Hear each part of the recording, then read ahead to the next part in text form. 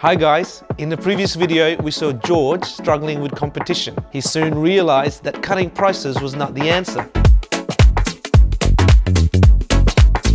Hi, I'm Paul, and in this video we're going to talk about how George developed a better understanding of his customers in order to increase his chances of success. You see, the problem was his customers could not tell the difference between him and his competitors. They didn't have sufficient information to evaluate the quote other than price. Therefore, they couldn't justify his higher quote. George knows that his customer always has three choices. He can buy from him, he can buy from his competitor, or from no one. By recognizing this, George can focus on one simple question. What would matter to me if I was the customer? It's subtle, but it makes a big difference. He starts to consider, what type of interaction would he want to experience with a contractor if he had an important project at home? Most of his prospects don't buy his services very often. They really have no clue what makes one contractor better than the other. So George decided he has to find ways to differentiate himself in his attitude and his presentation.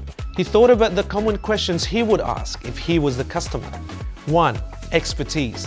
Will the contractor be able to bring my vision to life? 2. Time. Will they be able to complete the job when promised, or will it drag on and on? 3. Communication.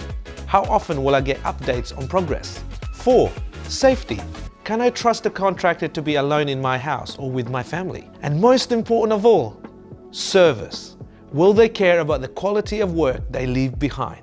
George found that when he discussed those concerns with potential customers, it helped him get a better feel of what outcomes they would be expecting on their project. He found that by listening to what they wanted and didn't like, he had better conversations.